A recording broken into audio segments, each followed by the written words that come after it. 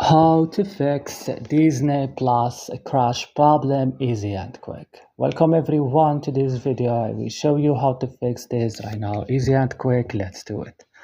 You should open first your settings of your mobile phone.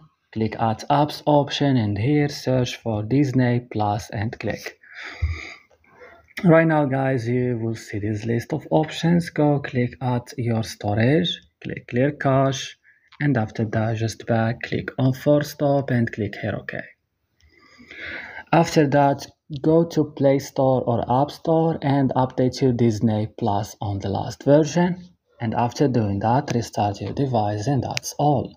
Don't forget to support us by like and subscribing in this channel, and